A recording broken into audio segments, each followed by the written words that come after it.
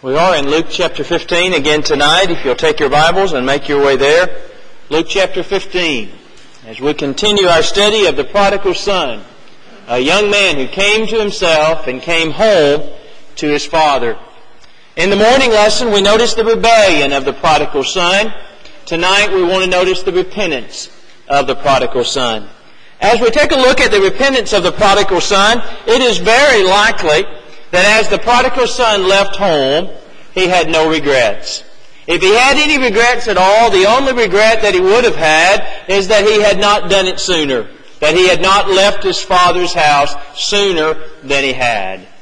But that's all going to change. The far country is not going to hold for him what he thinks it will hold. He one day will be full of regret. His belly will be empty, but his heart will be full.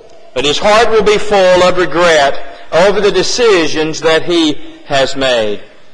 There will come the day where he will turn his eyes back in the direction of home. There will come the day where he longs to be there again. You may remember in the Old Testament that we read of a prodigal by the name of Jonah. Jonah was a man who also tried to go to the far country. He wanted to flee to Tarshish to avoid responsibility to his father. You recall that Jonah was caught in a storm of God's sending. He was cast overboard. He was swallowed by a great fish. And he uttered a prayer from the belly of that great fish in Jonah chapter 2. And in chapter 2, we find that Jonah looks back in the direction of home. He looks back to his homeland. He looks back to the temple. He looks back to the place that he's been fleeing from. He looks back to the place, the only reasonable place where he can expect help. And so it is with the prodigal son. He couldn't wait to get away from home. But the day came when he couldn't wait to get back home. The day came when he looked back to the place that he had most wanted to get away from. And he wanted with all of his heart to be back there again. And that's our prayer for every prodigal, is that every prodigal will reach the day when they want to be back home. And they'll want to be back in the place where they once were safe and sound. As we take a look at this young man's repentance tonight, we're going to see a number of steps involved in it. They are the same steps that are involved in our repentance today, so we can learn a lot from this young man and his journey on the journey of repentance. First of all, I want you to consider his reason. Take a look at the text. Our study tonight will begin in verse 17. Verse 17 begins, "And when he came to himself." And when he came to himself. You see, in the far country, this young man was not himself. He was not thinking sanely. He was not thinking soberly. He was not thinking as he ought to think there in that far country. There is a certain blindness, there is a certain madness that goes with sin. Individuals that are thinking properly about things do not engage in sin. Individuals who are looking at things as they ought to look at them will not tarry in the far country, but rather will come home. In Ecclesiastes chapter 9 and verse 3, Solomon says, "The heart of the sons of men is evil, and madness is in their heart while they live, and after this they go to the dead."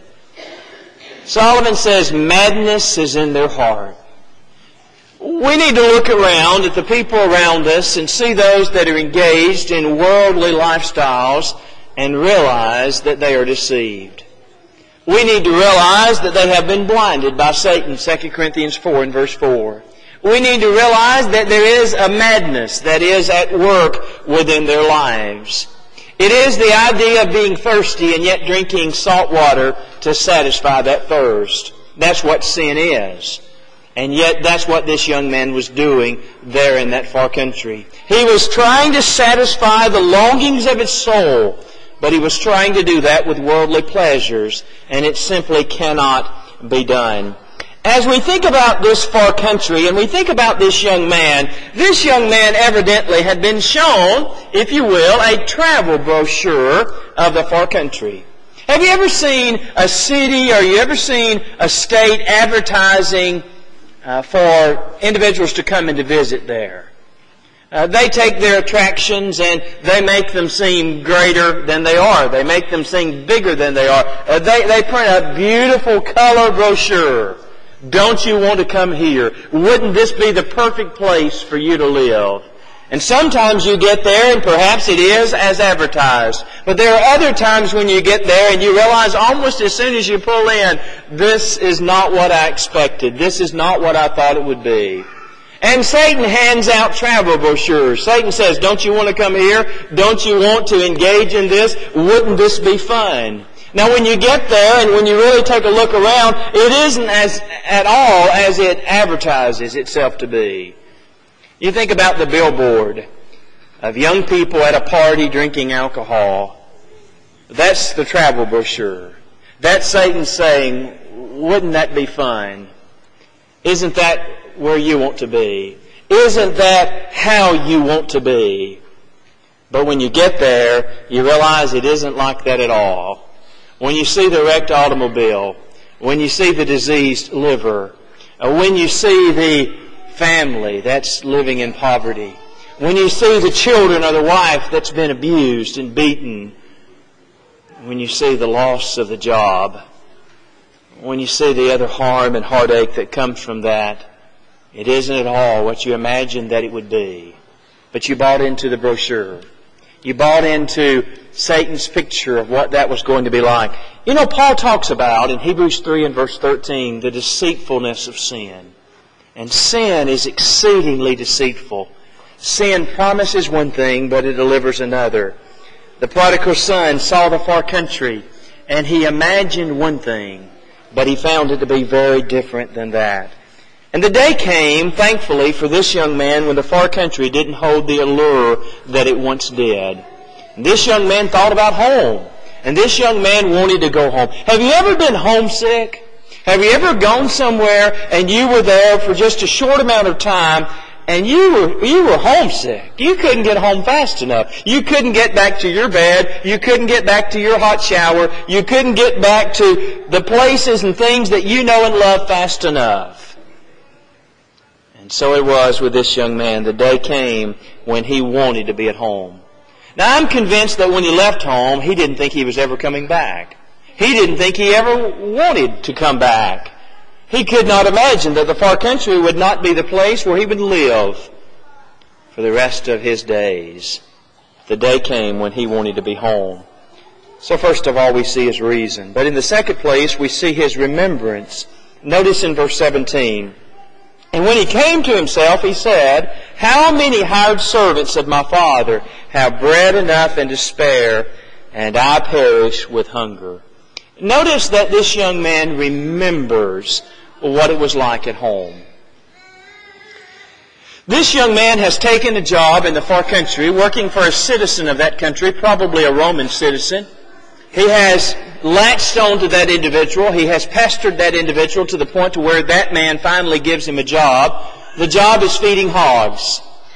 And one day, as he's slopping those hogs, he begins to desire what they themselves are pushing from one end of the trough to the other. He's hungry. Very, very hungry. And it is at that moment that he thinks of home. And as he thinks about home, he thinks not about what it was like to be a son in that home. He thinks merely about what it was like to be a hired servant in that home. You see, he's a hired servant in the far country, and so he's thinking on equal terms. He's thinking about what his job is, what his pay is, what his life is like, and then he remembers that his father had hired servants. And his father's hired servants were better paid than he is. He remembers that they had bread. He doesn't have any bread. He remembers that not only did they have bread, but they had bread and to spare. They were well fed. They even had a reserve for a rainy day. He had none of that. And it was at that moment that that young man said, maybe I could go back and work for my dad. I've ruined this business of being his son. I went to him and I demanded my inheritance and he gave it to me. And I've lost all of that. I'll never be back in that position again. But maybe my dad would hire me. Maybe he would let me work for him. And oh, how much better that would be than where I'm working right now. He remembered home. Romans chapter 2 and verse 4 says that the goodness of God leadeth thee to repentance. You see, God has been good to us.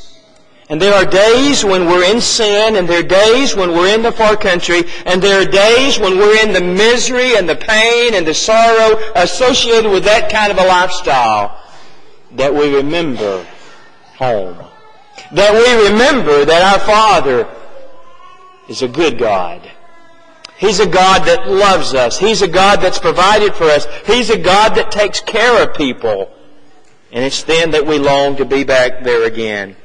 In Luke chapter 16, just one chapter later in the book of Luke, we read Jesus. I don't know if it's a parable or not. Some think it is, some think it isn't. It seems to be the way things really are. Parables were based on things that could happen and many times things that had happened. But when we think about the rich man who lifted up his eyes being in torment, you remember that he requested of Father Abraham that Lazarus might be sent to dip the tip of his finger in water and come and cool his tongue.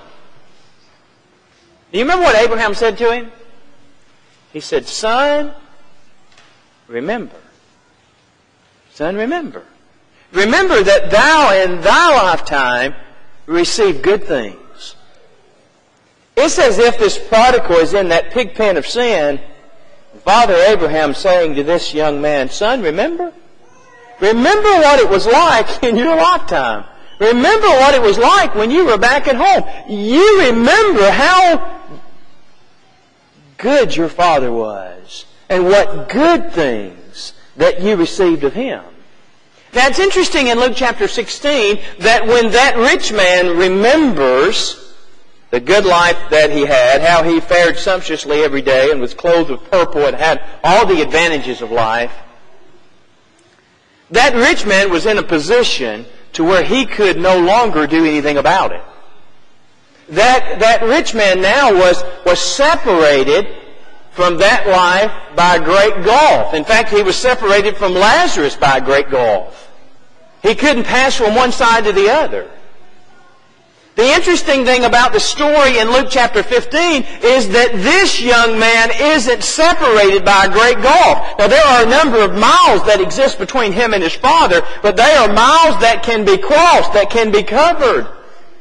There isn't this great gulf that's been fixed, that's been set, that you can't get past. This young man has an opportunity to go home. This young man has an opportunity to make something out of the rest of his life. That was already passed in Luke chapter 16 for that rich man.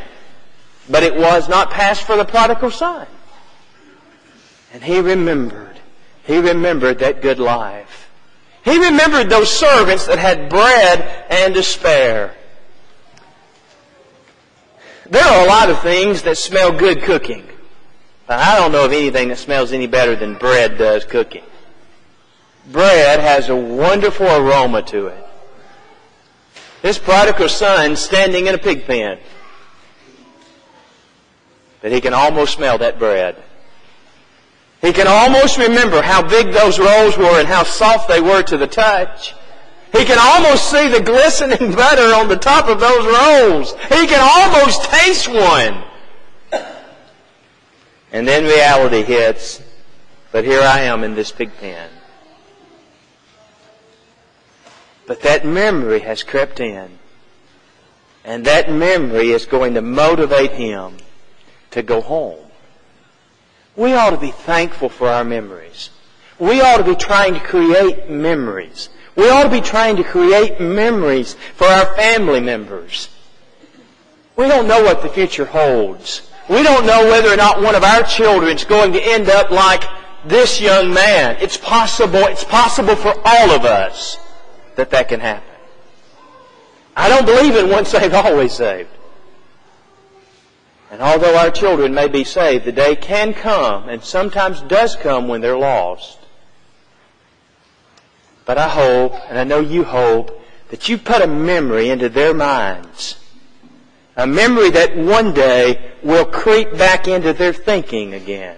A memory that will stir them again to turn and look in the direction of home. That will cause them to want to get out of where they are, to get out of the situation, to get out of the mire that they're in, and seek again a better life. And we hope that that gulf will not be fixed when they do so. There's no question in my mind that that rich man in Luke chapter 16 would have crossed if he could have. He couldn't do it anymore. But it should be our hope and prayer that we're planting memories in the hearts and minds of our children that can stir them, if that should ever be the case with them, where they will cross those miles and they'll come home and they'll be faithful to God again. This young man had those kinds of memories of home.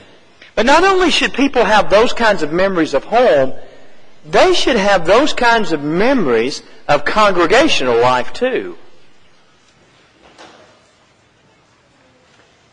Individuals that are not faithful anymore in their attendance, no longer attending the services of the church, what kind of memories do they have of the time when they were here? What kind of memories do they have of the people that still worship here? Do they remember the fellowship meals that we had together? Do they remember the fun that we had together? Do they remember how much we enjoyed being around one another?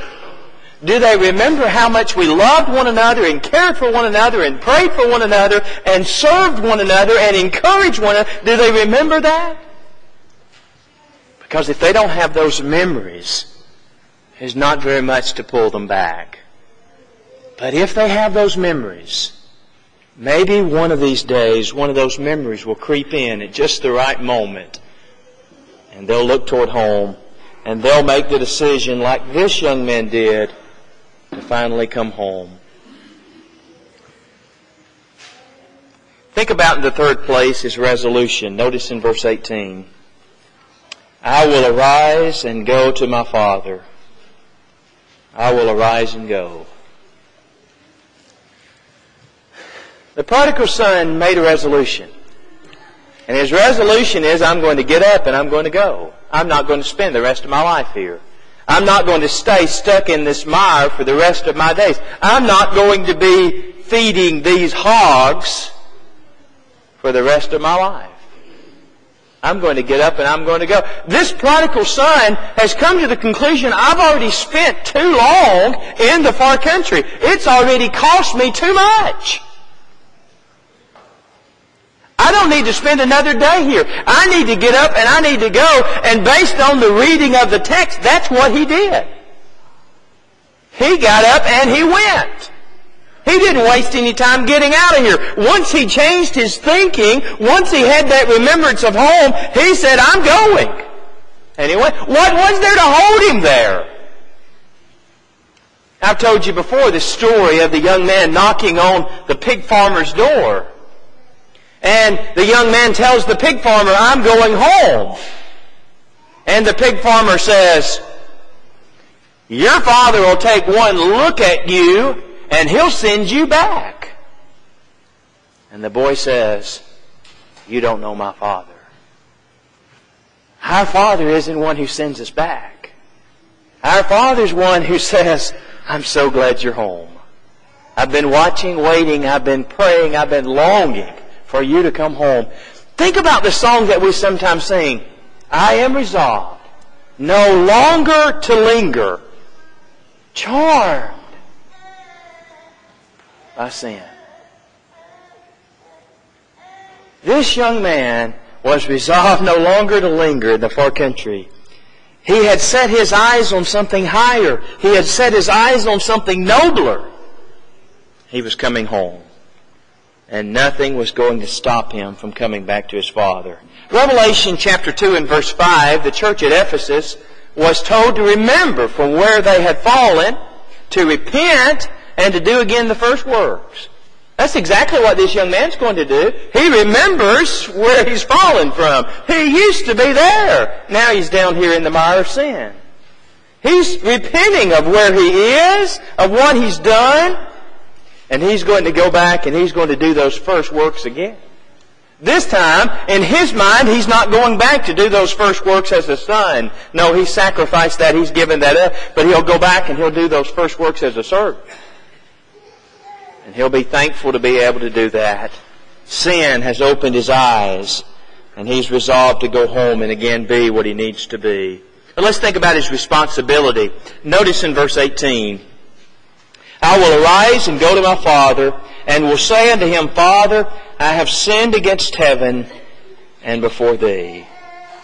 He plans out what he's going to say. And here's what he's going to say. I have sinned against heaven and against thee. This young man is taking responsibility for his actions. He's saying, I'm in this mess because of bad choices that I made. It's interesting that he is not blaming his father for being in the far country. He's blaming himself. In Matthew chapter 25 and verse 24, we read the parable of the talents. 5 talents, 2 talents, 1 talent. And you remember that the 1 talent man went and he hid his talent in the earth, and when the master came and inquired concerning that talent, do you remember what he said to the master? I knew that you were a hard man. And I knew that you reaped where you didn't sow. You see, it's your fault that I didn't do anything with this. Because you're such a hard man. I've heard young men say about their fathers, he's a hard man. On occasion, that may have been true. On occasion, it may have been true that someone was harder than what they should have been. We don't need to be that way. We need to be like God. But I've also known fathers who are softer than what they should have been. Who don't demand enough. Who don't require enough. But this young man doesn't say, Dad, you were just too hard on me. And that's why I ended up here in the far country. He doesn't blame his father. He doesn't see it as his father's fault. He realizes that it's his fault. He realizes that he's made foolish choices. He doesn't say that his father's driven him to the far country. He doesn't say to his father, you've shown favoritism or you've been unfair. It's interesting that the elder brother, who never leaves his father's house, accuses the father of favoritism. He says, you never gave me a fatted calf. You did it for him just as soon as he's come. There wasn't even a probationary period for him. He walks in and you instantly go and kill the fatted calf for him. You've never done that for me. You're being unfair with me. You're showing favoritism for this one who's wasted your living with harlots. You prefer him over me. It's interesting, and we'll get to it, Lord willing, in a later lesson. This elder brother, when his father comes out to entreat him, he says, look! Look! I want you to know that I've served you like a slave all these years. I want you to know that you've treated me like a slave. And you've never given me the benefits you've given to him. This younger son doesn't say that to his dad. This younger son says, I have sinned. He understands that the fault is his. This young man doesn't come home to his dad and say, you have sinned. You know, that's the philosophy of our age, right? If young people do something wrong, whose fault is it? Well, it's their parents' fault. Somehow their parents are to blame for their actions. Sometimes maybe the parents had a part in it for not training them, not teaching them. But sometimes they were trained. Sometimes they were taught. Sometimes they just made foolish choices. That's what this young man did. I want you to understand something. I don't ever want you to miss it, and you won't be judgmental with other people anymore. The Father in this parable is God.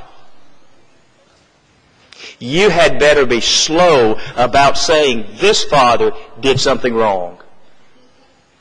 This father didn't do anything wrong.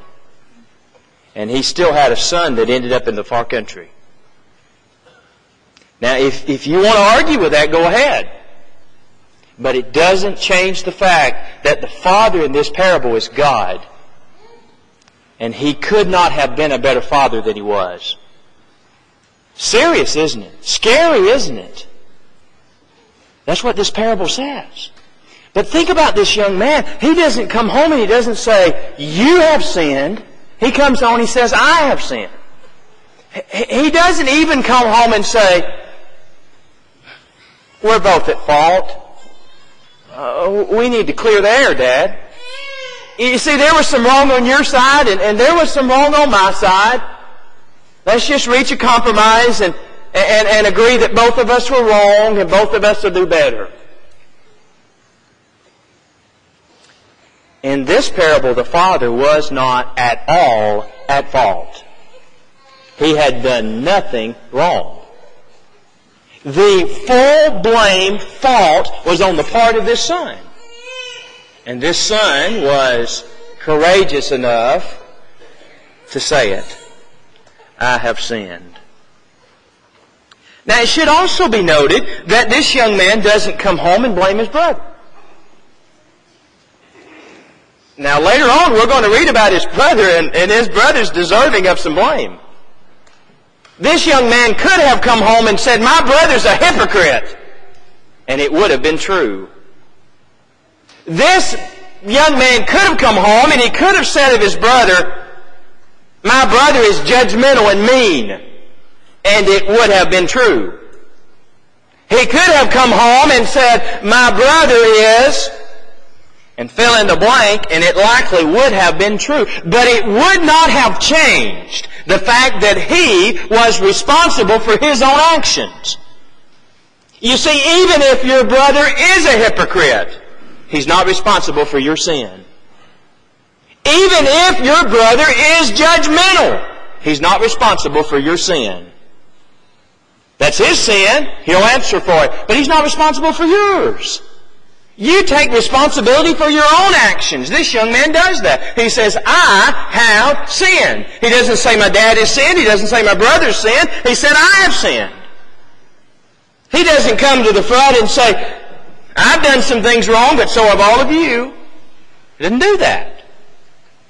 He says, I've sinned. And he owns up to his sin. He takes responsibility for his actions. One day we'll have to do that. 2 Corinthians 5 and verse 10.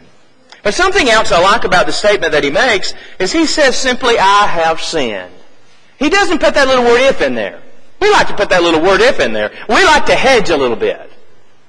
We like to come forward and say, if I have sinned. This young man didn't come home and say, Dad, if I have sinned. He didn't do that. Wasn't any if about it. He had sinned. He knew he had sinned. He didn't come home and say, if I've said something or if I've done something that's offended you. He doesn't do that. Because he has said that which has offended his dad. He has said that which has done wrong to his dad. There's not a question about it being if.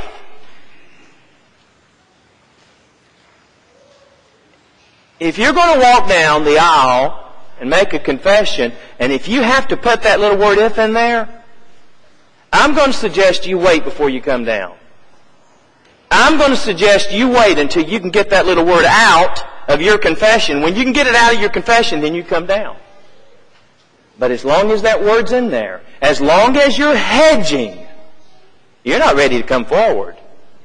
You're not ready to come forward until you're willing to do what this young man did and say, I have sinned.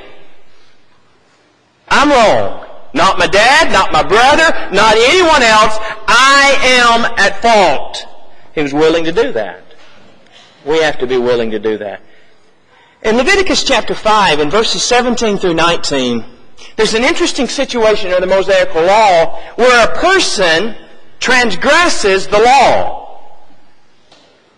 And yet he didn't even know that he was doing that. But the Mosaical law said of that man that he was guilty. And then it uses this expression concerning him. It says that he had certainly trespassed against the Lord. Here's a man who does something against the law of God. He doesn't even know that it's against the law of God, but he later learns that it is. The Bible says that he had certainly trespassed. You see, even that man in that situation didn't say if. He said simply, I have. God's law said that was wrong. You did it. You're guilty. You've sinned. Don't try to hedge. Don't try to say, but I didn't. No. God's law said don't do it. You did it. You have certainly trespassed.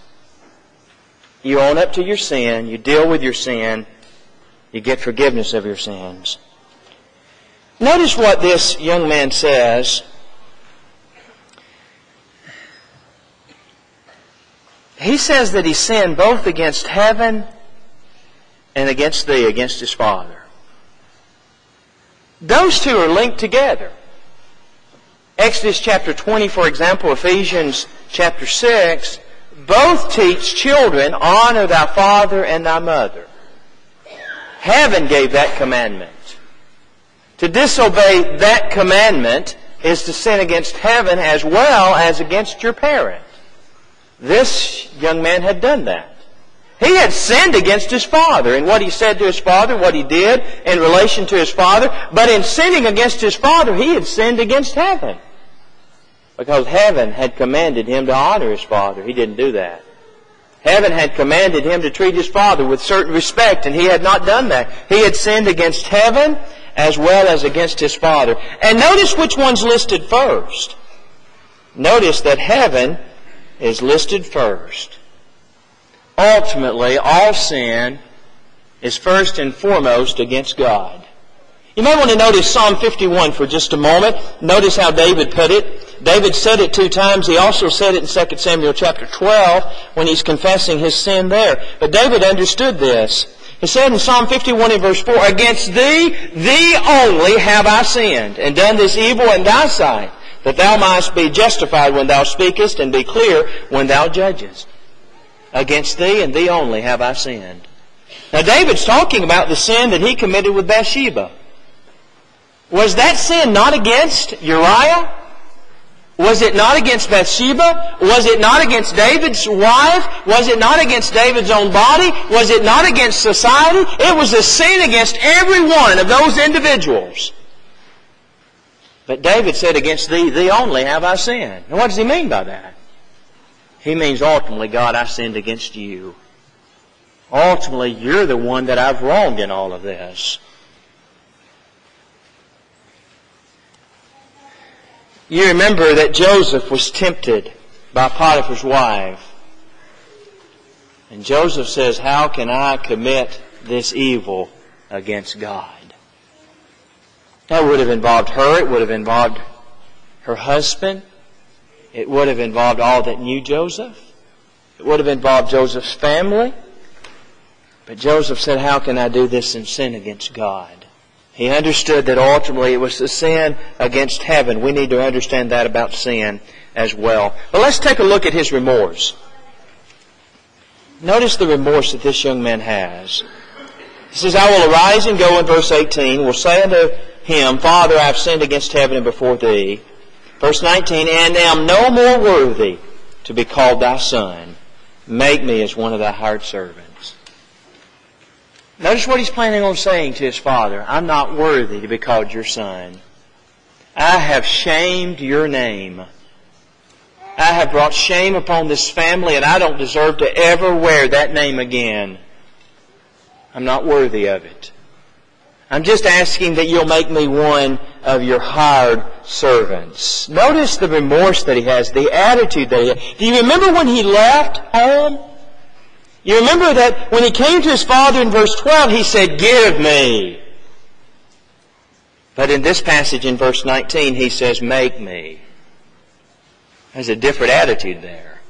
One is, I am entitled I deserve this. These are the goods that fall to me. These are the goods that I deserve. These are the goods that belong to me. I've earned these. Give them to me.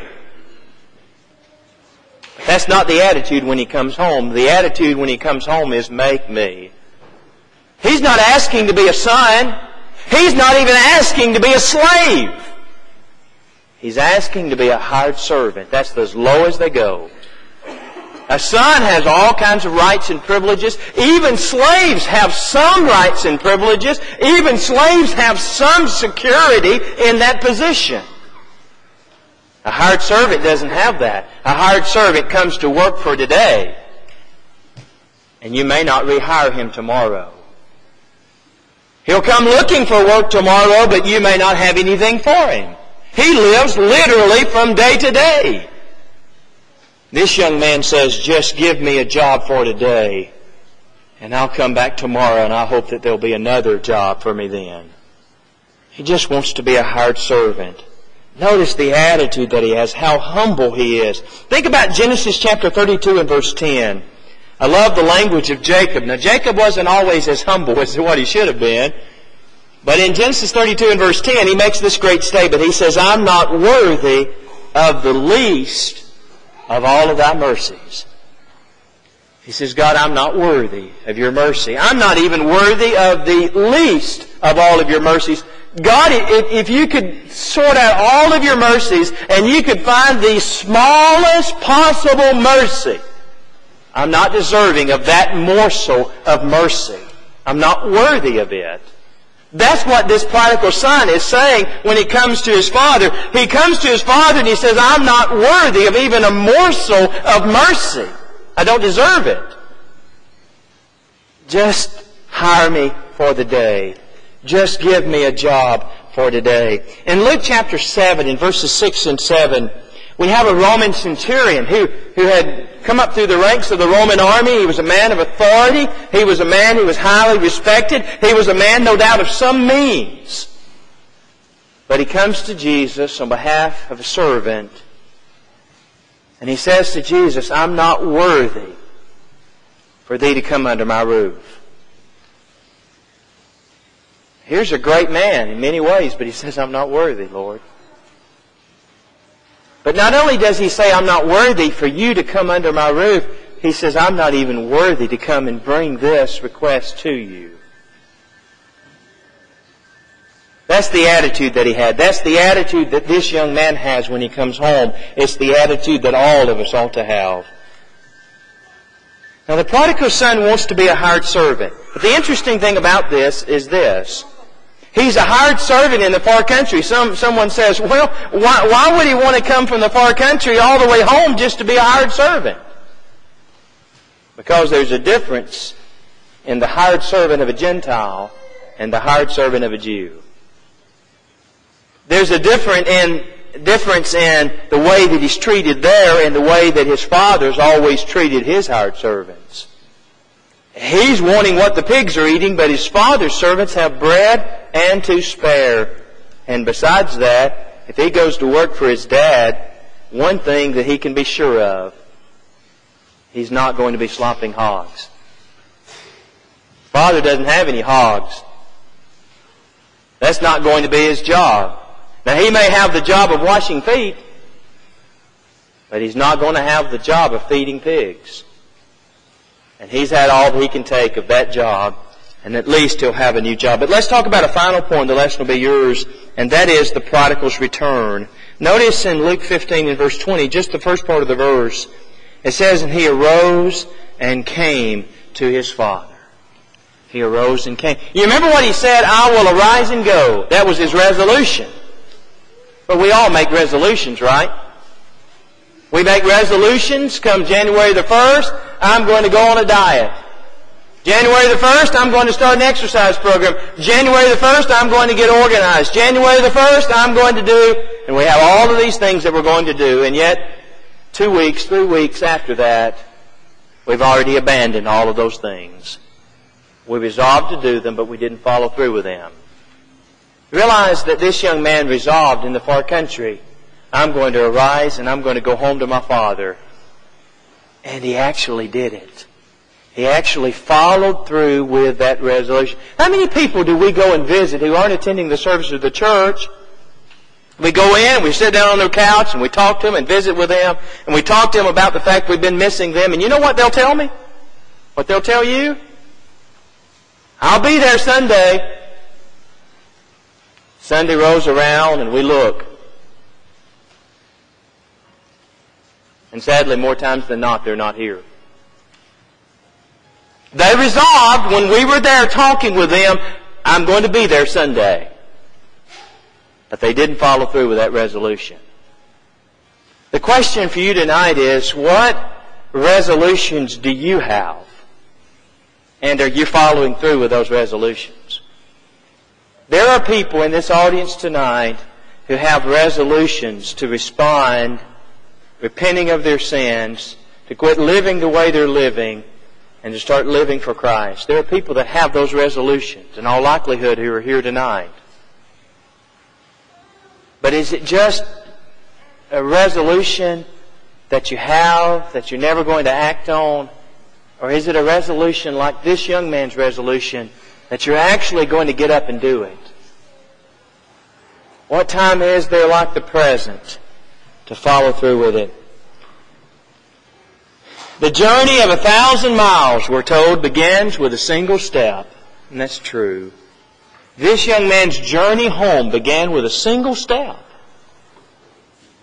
Your journey tonight of 1,000 miles from the far country of wherever you are can begin tonight with a single step of your stepping out, walking down that aisle. I want you to think about something. You know, the hardest thing in life to do is to go back to the place where we failed. It's the hardest thing to do. To fail in doing something and have to go back to that place. One of the hardest things that you'll ever do if you do it correctly is walk down that aisle and sit on that front pew and say, I've sinned. Because what you're doing is you're saying, I failed. This young man left home. Everybody saw him leave. He left home whistling a song. He left home with these dreams of the far country and what it was going to be. And now he's coming home smelling like a hog. His clothes are dirty and worn.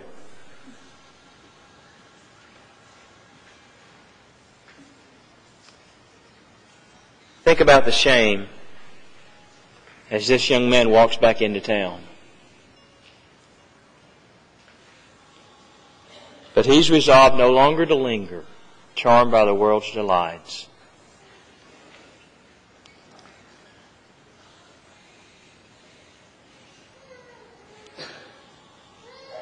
I can't make that walk down the aisle easy for you. If it was easy, we might not take seriously what it means to be a Christian. It's not easy. It's hard. There's shame associated with it. Rightfully so. But I can tell you this, and I learned it from this parable. The Father's watching for you. And this father saw his boy walk into town, and he couldn't get to him fast enough to cover up those rags with a robe. He couldn't get to that hand fast enough to put a ring on it. He couldn't get to those feet fast enough to put shoes on them again. He couldn't kill that fatted calf fast enough to prepare this great reception for his son. If you will but step out tonight and begin that journey of 1,000 miles, God, as the loving Father of this parable, will run to meet you and to cover you with that robe. He's willing to cover your shame if you're willing to come in humble submission to His will, saying, I have sinned. I'm not worthy to be called thy son. Just take me on as a hired servant. That's more than I deserve. Are you willing tonight to humble your heart in that way? If so, we invite you to come, either to obey the gospel by believing that Jesus Christ is the Son of God, repenting of those sins, confessing Christ as God's Son, being immersed in water for the remission of your sins, Acts 2 and verse 38. Or as a child of God who's gone to the far country, as a child of God perhaps that's been in this auditorium, but your attitude has been an attitude far, far away from the attitude that should be in the Father's house. Whatever your sins are, come, if you need to, as we stand and as we sing. And